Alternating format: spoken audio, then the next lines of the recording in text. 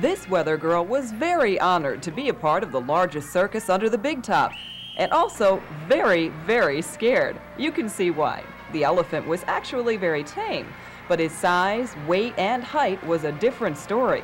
After the parade around the main way, the show was underway. One fascinating act was the lion tamer and his little kitties.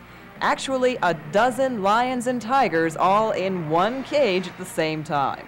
Another attraction and breathtaking sight were the trapeze artists high above the audience swinging away with no net under them.